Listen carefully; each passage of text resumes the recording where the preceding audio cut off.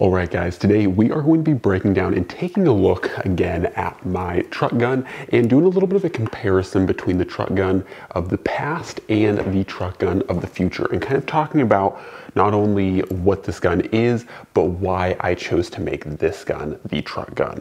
So we're going to take a look at this one, like I said, talk about what it is, what it's chambered in, and then talk about why I chose it in comparison to this one. Now, I did previously talk about this gun in a previous video, but I didn't really, or I kind of forgot to mention my previous truck gun, my previous go-to bear kind of woods gun, and kind of explain why I made the jump. So for those who don't know, the previous kind of truck gun slash brush gun for me, and this was the also kind of like wilderness survival gun for the truck. So like whenever you're going off-roading, whenever going on roads like the Denali Highway, stuff like that, where you're out, you know, hundreds of miles away from the nearest civilization, and so you need something not only for protection, but also potentially if you have to, you know, hunker down, shelter in place, having something that can, you know, secure food for you. That is the kind of premise of the truck gun. And for me specifically, it's a little bit different. I know a lot of people on YouTube have talked about truck guns for like self-defense in urban situations. For me, it's not terribly applicable, but the reason in the formulation for a truck gun for me is more because I go to distant locations, like I said, places like the Denali Highway, where you are hundreds of miles from any civilization, and even the nearest civilizations in those regards are still very basic, very not primal, but very basic kind of villages almost. I think they're classified by the people of Alaska as essentially villages. So they're not really particularly going to provide, you know, like top of the line healthcare or top of the line equipment. And so being able to find provisions and potentially, you know, save your life is going to be very important. Self-sufficiency is number one. So that is what gave birth to the truck gun. Now, for some people, they may say, you know, why don't you use a Marlin guide gun? Why don't you use you know, was it like Alaska? Wild West Alaska's breakdown guide gun. There's a handful of other guns, and for me, I always wanted something that was super handy, super portable, and super light, in addition, or as light as reasonably possible, to be fair, but something that carried still a hard-hitting round. So a gun that, for the caliber it has and for the overall size and length, punches above its weight.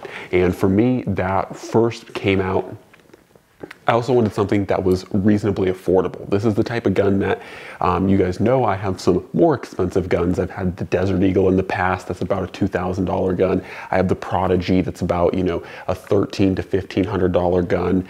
You know, I have some more expensive, not super crazy expensive guns, but for the truck gun, I wanted something that was more affordable, but still reliable and still carried punch.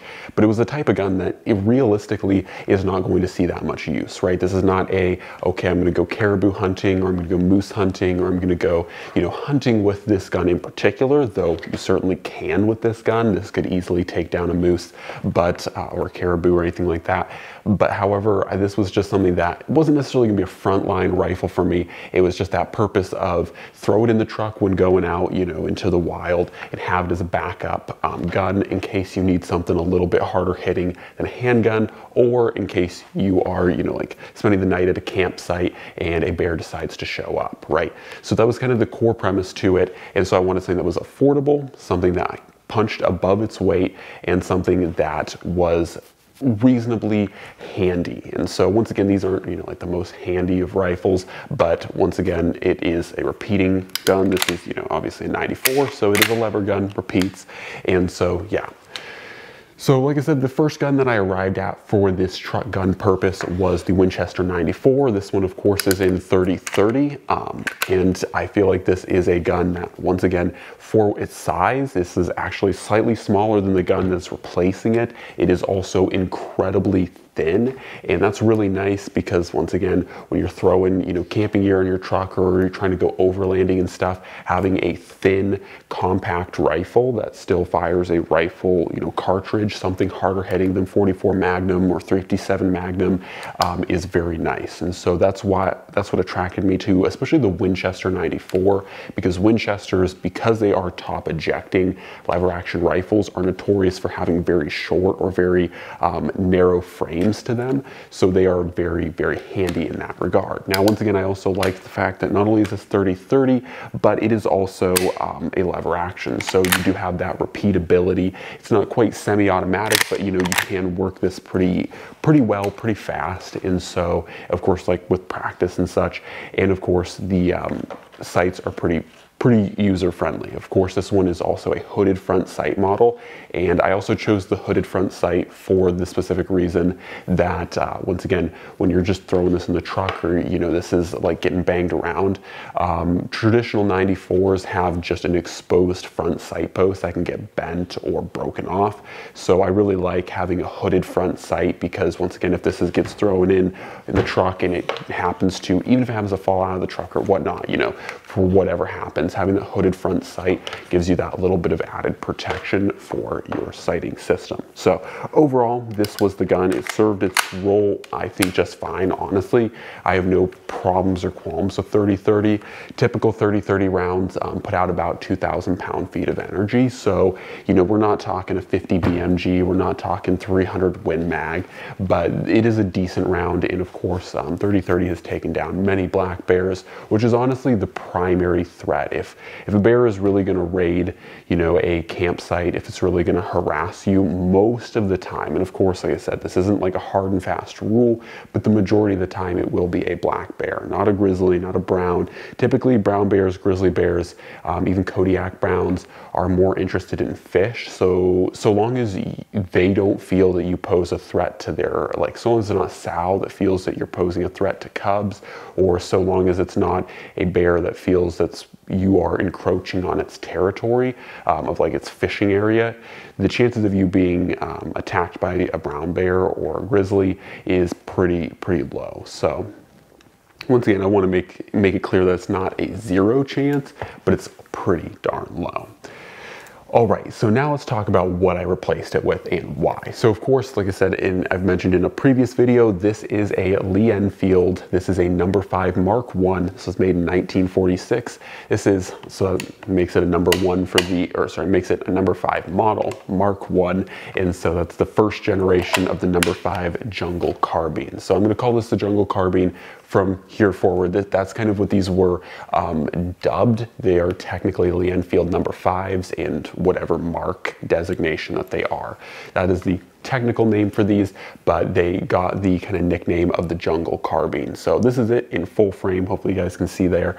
It's hard to put these rifles in full frame, but yeah, so that's what this guy is. Now, why did I choose it and over the 30-30 of the 94? So there's a few reasons. First off, there's definitely a cool factor for me. I really like jungle carbines. I've always thought that they were really cool, and I love the idea of the 30-30 303 British round in a really compact, really handy package. This is a jungle carbine for a reason, and once again, it is heavier than the 94, but this is still definitely a gun that I'm not encouraging you to shoot one-handed, but it's still definitely a gun that is light enough that you can hold and move around and maneuver with one hand. And so what that means is these are very handy rifles, especially for when we're talking about like shooting a full power round. And what I mean by full power is something like 30-06, 303 British, 8mm Mauser, you know, those like original rounds of World War II. This is one of them, and essentially 303 British is like a tea drinking 30-06. It is still a very hard hitting round. It puts out around 2,400 to 2,500 pound-feet of energy. So we're looking at about 400 to 500 pounds more in energy than the 30-30. And we are also looking at an increased magazine capacity. So these guys are running 10 round magazines. Another nice feature of these that is not super applicable for my situation, but these are removable magazines. You can pull it out of here. I'm not going to do it for this video, but you can, though you can also stripper clip feed these guns with your very prominent stripper clip area right there. So you can hold 10 rounds of 303 British in these. Now, the biggest disadvantage, I would say, of this gun as opposed to the lever action is, of course, going from lever action to bolt action. So certainly both of them are manual operated actions. You do have to be proficient to be fast with either of them. However, typically speaking, lever guns do tend to be easier to run. In addition to this, you can also top off a lever gun because you have a side loading gate as opposed to the magazine of this. Now, hypothetically, you could remove the magazine, top off the magazine, reload the gun.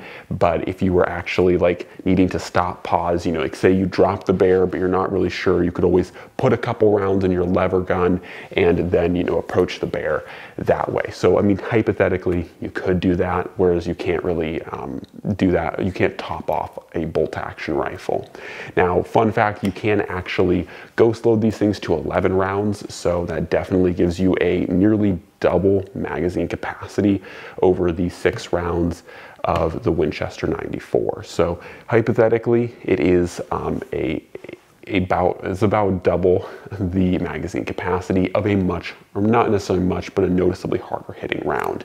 Now, things to note, this is, other disadvantages to this gun are that you do have, it is slightly longer, like overall length is about, I think 3 or 4 inches longer. That's primarily due to this flash hider here. If it wasn't for the flash hider, these would be pretty much the same size. In addition to that too, you also notice that you're stepping up to a much thicker gun, and it's only more noticeable because you have, or it's even more noticeable because you have a bolt that sticks off to the side. So once again, the nice thing with a lever gun is the action is in line with the gun. So with a bolt, it's going to be off to the side. So disadvantages, there are pros and cons to both of them, but like I said, the first thing for me was that I really just think that jungle carbines are cool. The other thing was that I was able to still stay with a very affordable choice.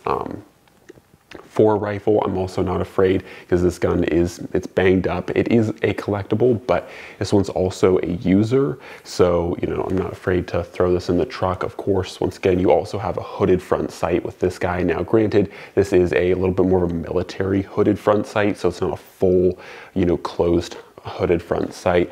It is open, so essentially has spurs on the sides. And then to make it even better and more actually useful as a hooded front sight, you have big holes cut on the sides. So that allows a lot of light in to your hood, which is something that's worth noting. If you ever shoot in certain lighting situations, a fully hooded front sight is actually problematic because it can block, or the sun can block out parts of light from your front sight post, making it very difficult to acquire targets. So just as a fun fact, that's actually why most hooded front sights are no longer full hoods, and why people pretty quickly went to very open, kind of pronged out hooded front sights. Anyways, that's neither here nor there. I will say I do like the sights of this gun a bit more because, of course, the lever gun is two things kind of suck with the sights on a lever action. One, they're almost always buckhorn, which buckhorns are typically harder to acquire quickly. Like when you throw your gun up, they're typically harder to acquire. And then also two, the sight radius on a buckhorn sight is almost always in front of your action naturally, and so you have a shorter sight radius as opposed to a little bit longer sight radius on this guy. Now, of course, it does have the graduated sight, but you know, I mean, probably won't really realistically be using that. So it is there, but you know, like honestly, I'm not going to pull out the good old artillery sight, so to speak, the like artillery fire sight, or just your overall long distance. So I like that it has its short, just overall good to go, sub 100 meter sight, and then of course you can step it out. So aside from that, like I said, I wanted it because it was cool. It's a cool gun to me. It does hold more ammunition in the gun than the 30-30 or the Winchester 94, and then it also has a harder hitting round, and it honestly isn't that much of a trade-off going from a gun that's, you know, like this gun isn't so much larger or so much wider or thicker. This is still, once again, very much a carbine, so it's very much designed to be very handy and very nimble. And so if I had to use this as a brush gun, if I had to use this in survival, if I had to use this as a truck gun, absolutely I would feel in good company with this gun in all of those situations. So that is the truck gun as a whole. It is, like I said, for me, a multi-purpose wilderness tool. For me, like I said, some people, you'll watch different videos on YouTube about why people have truck guns and what they believe in or what they have for those. Typically, they're more like pistol caliber carbines. They're more like, sometimes they're just straight pistols. And so typically speaking, most people carry lighter calibers and these full rifle calibers. But like I said, for me, in my particular use case, I want something that can easily penetrate, bears if you have to shoot them in a suboptimal place. Once again, people say like, oh, buy a 45-70, buy X, Y, or Z. And not only are those a bit cost prohibitive, but also to, these guns do work very well. I have absolutely no fears with, especially like I said, dropping black bears with a gun like this. It will absolutely do the job every time. So once again, it's one of those guns that if you do choose to run something like this for yourself, you're going to want to, practice with it, make sure that you're proficient. But yeah, so that is the truck gun for wilderness adventures. It is a pretty cool tool. It's not only a piece of history, but it is also a very useful, and I think really checks off all the check marks for me personally. So I thought I would do this video more as a comparison of what's going out and what's coming in. And hopefully you guys enjoyed this video. And if you guys want to see more gun content, just let me know in the comment section below. As always, guys, God bless, and I'm out.